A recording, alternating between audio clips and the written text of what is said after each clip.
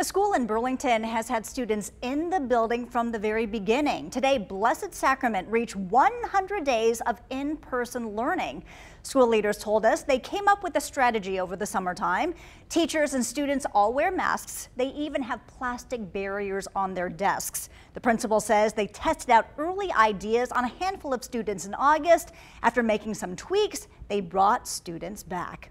I would say, teachers, you're in the classroom. Tell me what works, what isn't working, what do we need to tweak it? So those first couple of days, they were like, no, this is not going to work. All right, let's move it somewhere else. What is working? Can we try this? So we were at the very beginning, every moment changed.